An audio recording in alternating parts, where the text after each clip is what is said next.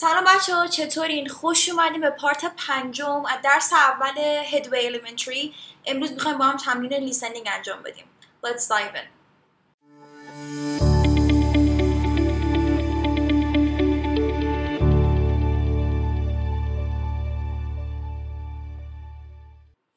خب بچه ها، توی پارت قبلی با هم یه دونه ریدینگ رو انجام دادیم، مراحلش رو رفتیم. امروز نوبت لیسنینگ هست که باید چند مرحله رو برای انجام دادن تمرین های لیسنینگ انجام بدید و قرار امروز اونا رو یاد بگیریم. قدم اول چیه؟ قدم اول این که ببینیم آقا سوال چیه؟ درسته؟ سوال چیه اینجا؟ گفته که listen to 5 conversations. گوش بدید به 5 تا مکالمه. Complete the chart with places and the people in the box. این چارت رو کامل بکنید، این جدول رو کامل بکنید با مکانها و آدم‌هایی که اینجا نوشته شده. حالا آدم‌ها چیان؟ A gallery attendant، مسئول گالری. دیگه چی؟ A waiter، همون گارسون میشه که گارسون مرد میشه waiter و گارسون زن رو هم یاد بگیریم میشه waitress. درسته؟ waiter، waitress. اینجا بذارمش ببینیم. اندرو کول که خودش جوابشو داده اینجا، یه بنده خودی به نام اندرو کول. دبی her teacher، دبی همون معلمی که تو ریدینگ داشتیم. کارلوس student و کارلوس یه دانش آموز. پس من با اینا باید جدول رو کامل بکنم. قدم دومی که باید بریم چیه؟ اینه که ببینیم آقا نوع سوال چه نوع سوالی هست که توی همین در واقع عنوان سوال نوشته بود که باید چارت رو کامل بکنیم. پس من یه جدولی دارم، یه چارتی دارم که باید با یه سری کلمات اینا رو پرشون بکنم، در واقع فیل بکنم، پرشون بکنم. پس این هم شد از نوع سوال. پس قدم اول سوال چیه؟ کلا داستان چیه در واقع. قدم دوم این که من بدونم نوع سوالم چیه، یعنی question type رو بدونم چیه. قدم سوم میشه keywords یا همون کلمات کلیدی. بیایم با هم جدول رو بررسی کنیم. توی این جدول 5 تا شماره داره به خاطر که 5 تا conversation رو باید گوش بکنیم. توی هر سطر اگه نگاه بکنیم گفته where is Maria، ماریا کجاست، زیر ور خط میکشم کجا. and who is she with، و با کیه، زیر who with رو خط میکشم. اوکی، حالا این مکانها رو ما باید خودمون متناسب با لیسنینگ متوجه بشیم. این که با چه کسی هست رو ما باید طبق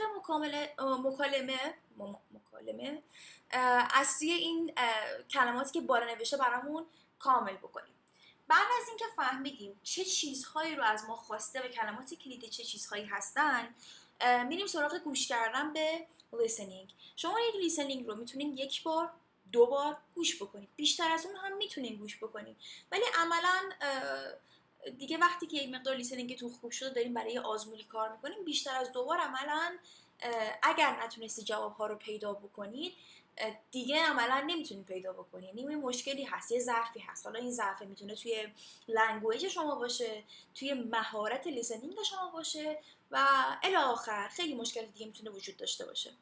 بنابراین ما تا 2 بار سعی میکنیم گوش بکنیم و جوابها رو بنویسیم. دیگه دفعه سوم چهارم باید فقط برای تمرین، یعنی جوابا رو شما کرکت کردید، دیدی یه سری اشتباهی، یه سری درست، برای بار سوم چهارم فقط به خاطر اینکه بخوای تمرین بکنی متن لیسنینگ رو گوش بکنی، گوشت آشنا بشه، برای اون استفاده میشه. الان میخوایم با هم بریم سراغ گوش کردن به این متن لیسنینگ. 1.13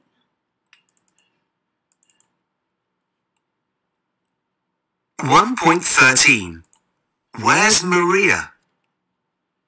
1. Goodbye, Maria. Have a good day at school. Thank you. And you have a good day at work. 2. Good morning, Maria. Where's your homework? It's here, Debbie.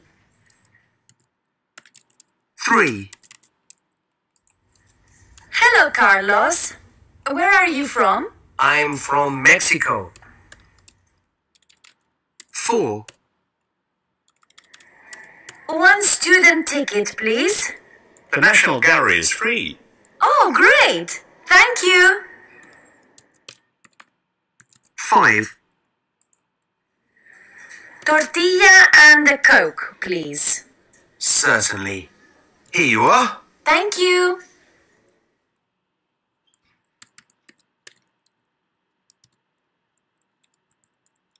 اوکی. اینم از لیسنینگ ما.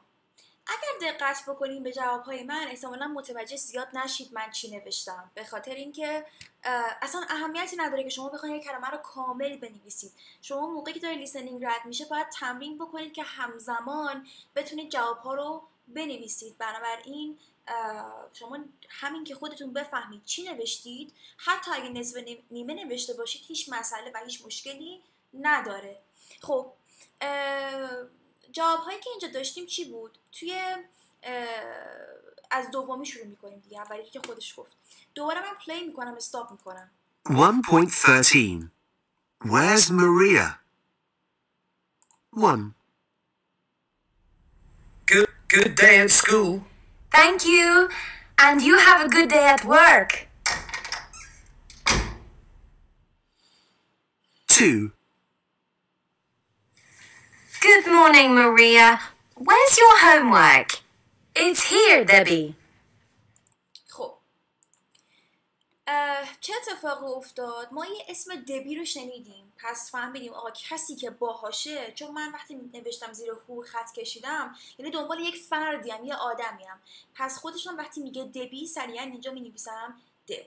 بعد میاد سوال میکنه، میگه که دبی میپرسه Where is your homework؟ وقتی میگه homeworkت کجاست، دبی هم معلم است، پس قطعا اینا توی کلاس هستن. پس من اینجا مینویسم کلاس و اینجا هم دبی her teacher، یعنی در واقع ما این رو نوشتیم دبی her teacher. شماره 2 اینجا قرار میگیره که من کامل ننوشتم. اوکی، هیچ مسئله ای نداره. بعد میام کاملش میکنم. بریم سراغ بعدی. 3, Hello, Carlos. Where are you from? I'm from Mexico. خب دوباره یه اسم شنیدم. وقتی که زیر هو خط کشیدم پس یه آدم میخوام. وقتی میگه کارلوس سریع میام مینویسم کارلوس دیگه، چه کاریه. بعد از طرفی میدونم که کارلوس یک چیه، یه استودنته، یک دانش آموزه. پس اینا احتمالاً کجا باشن؟ They are at school. مگه بخوام اینو درستش کنم They are at school. مدرسه‌ن، درسته؟ بریم سراغ بعدی.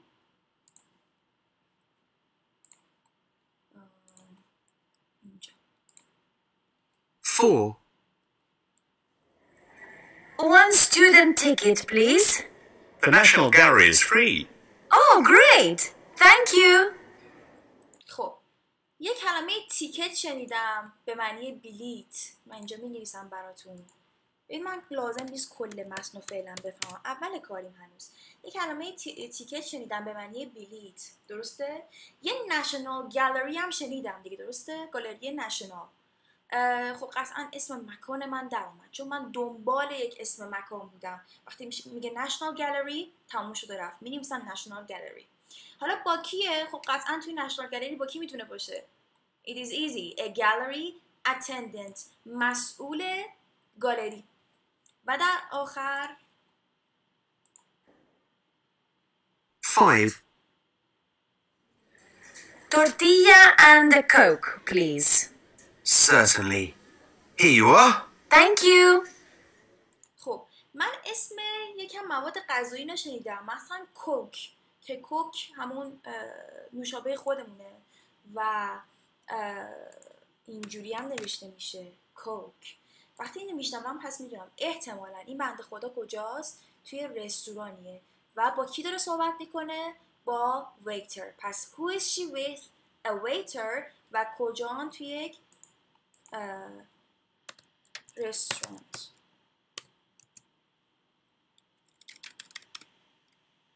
بذارین از اول بنویسم.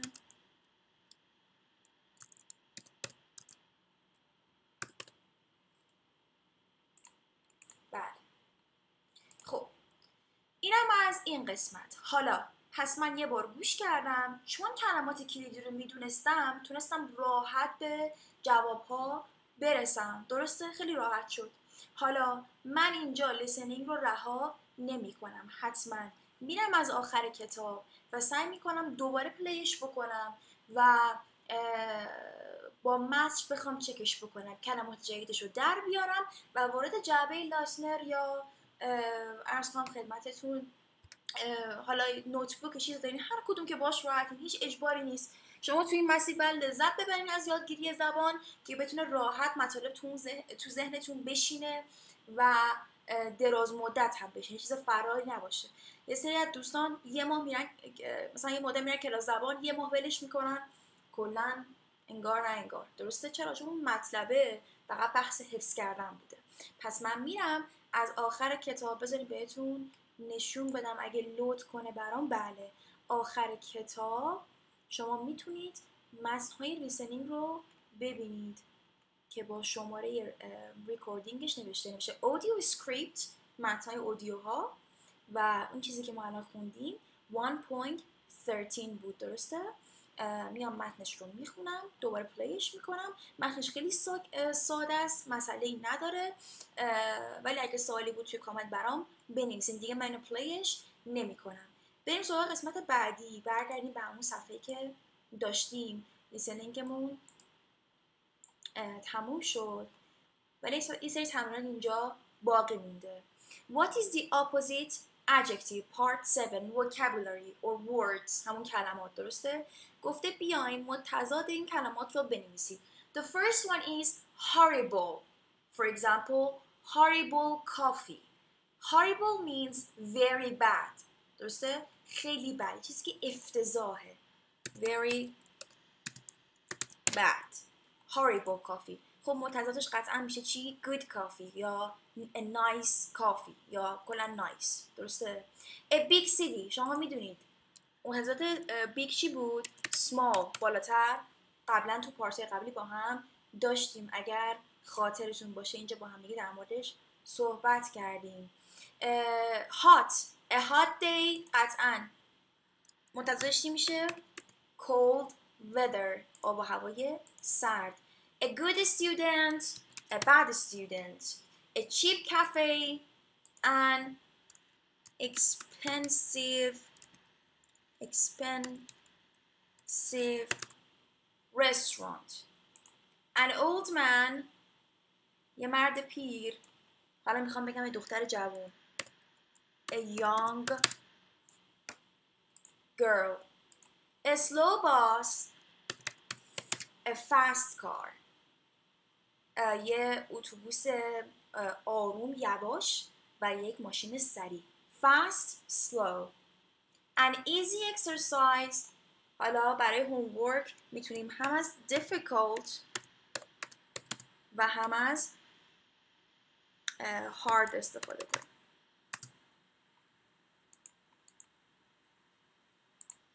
بله، اینم از تمرین شماره 7 grammar spot. اینا رو باز با هم خیلی کار کردیم ولی دوباره برای مرور میریم. I am فعل تو بیش. It is. You are.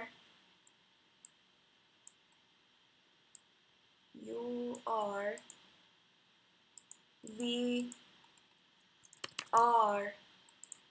He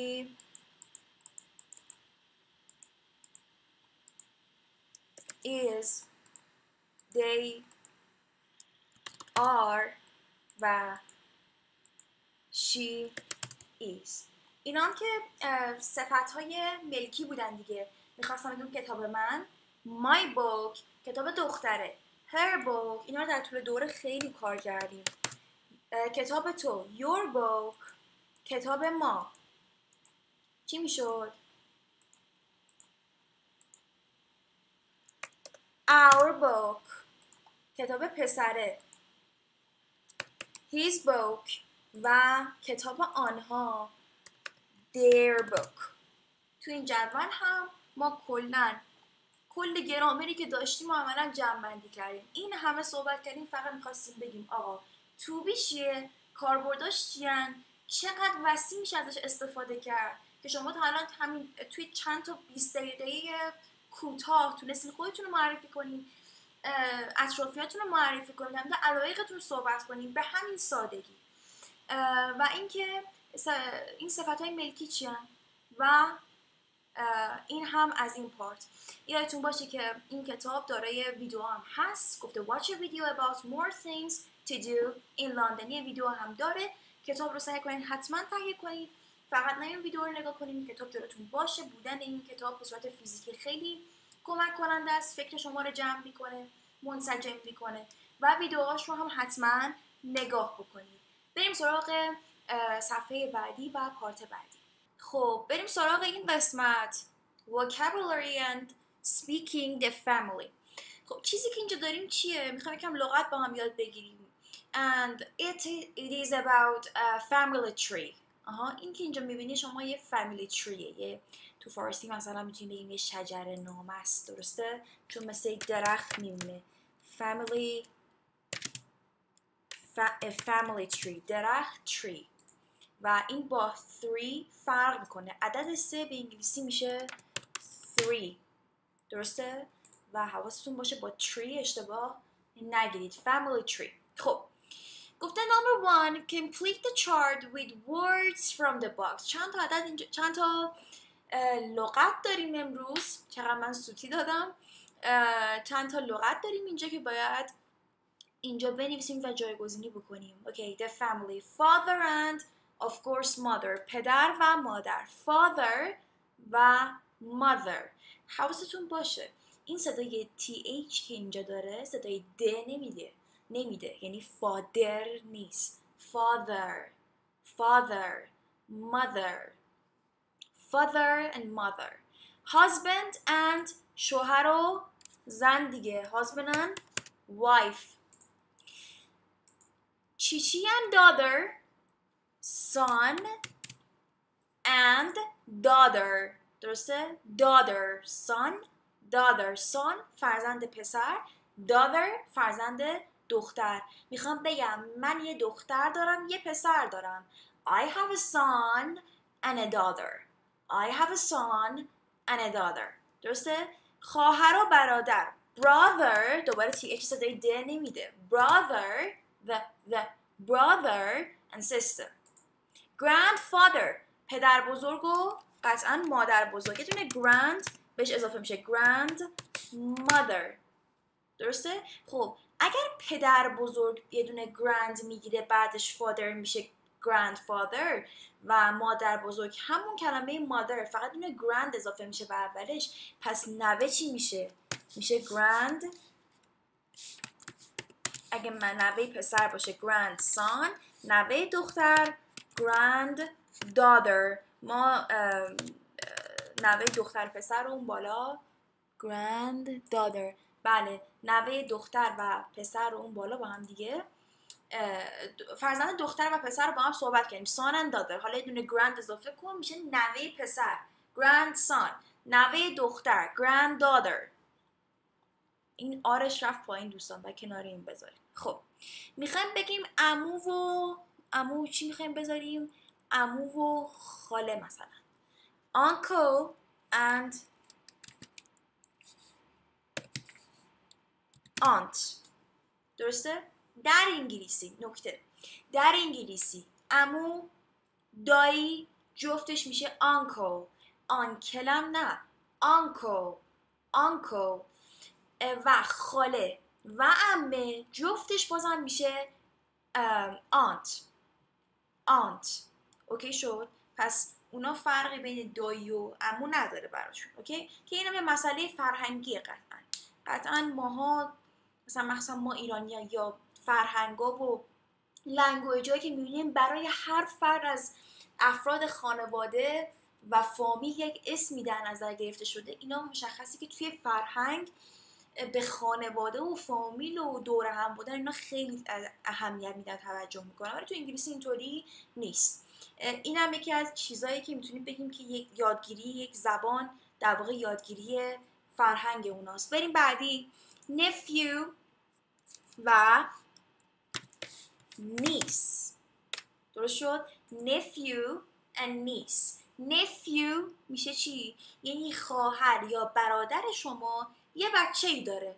خواهر یا برادر شما یعنی یه خواهرزاده یه برادرزاده دارین. حالا اگه اون خواهرزاده یا برادرزاده پسر باشه nephew، دختر باشه niece nephew. I have a nephew. I have a niece. من یه خواهرزاده پسر دارم، من یه خواهرزاده دختر دارم. و بعدش هم دوست دختر و دوست پسر boyfriend و دوست دختر girlfriend. And it is not girl, girlfriend, boyfriend. این هم از این نسبت‌های در واقع فامیلی. حالا گفته تمرین کن. آقا my mother's father پدر مادر من میشه چی؟ is my grandfather. حالا my father's mother مامان بابام چی میشه؟ میشه my grandmother یا همون grandmother. my mother's sister خواهر نوشته خواهر این اپوستروف اسو که یاد گرفتیم با هم. خواهر مادرم is my aunt. درست؟ بعدی my aunt's husband شوهر خالم یا شوهر عمم چی میشه؟ میشه آنکلتون دیگه عملا your uncle. شوهر عمم یاد گرفتیم چی میشه به انگلیسی. اوکی. My sister's son is my پسر خواهرم. یه دونه نیست داشتیم یه دونه nephew دیگه. اگه پسر بود nephew. My sister's son میشه چی؟ nephew. و در آخر my brother's daughter دختر داداشم چی بود؟ niece. بریم بنویسیمش. She or he is your niece. بریم بعدی. گفته use these words to complete sentences 7, 8 and 9. اینا رو ما باید اینجا بذاریم. 3 تا کلمه دیگه بهمون معرفی کرده. cousin, children, parents. cousin به معنیه ببین اون آنت و آنکلی که گفتیم با هم. کلا هرچی خاله و عمه و اینجور چیزاست. آنت هرچی که عمو و دایی و شوهر عمه و شوهر خاله و اینجور چیزا میشن آنکل. حالا بچه این عمه و خاله و عمو هرچی دختر عمو پسر عمو دختر دایی پسر دایی هرچی که باشه بهش میگن cousin. children به معنی بچه ها به معنی بچه نیست به معنی بچه هاست. خود بچه میشه چی؟ child که جمعش میشه children. در مورد این مفصل با هم بحث خواهیم کرد در دروس آینده. پس one child, 2 children. One child, 5 children. Parents به معنی چیه؟ Parents به معنی mom and dad.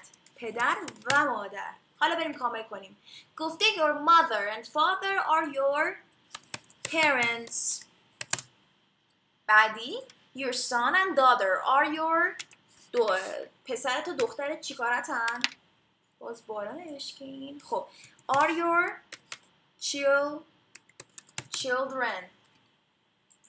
Your aunt's children بچه های عمت و خالت و اینا چی کارت میشن؟ They are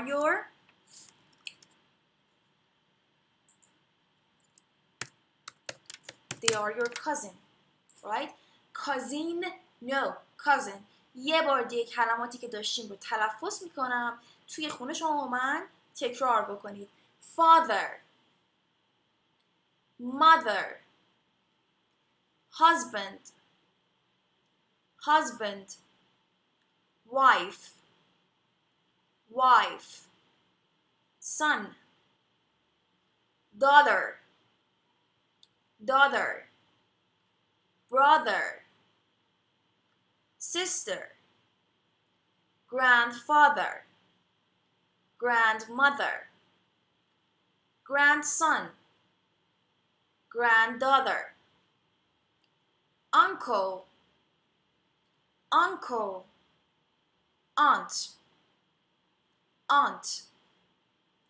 nephew, nephew, niece, niece, boyfriend, boyfriend, girlfriend, girlfriend. دیگه چی داشتیم؟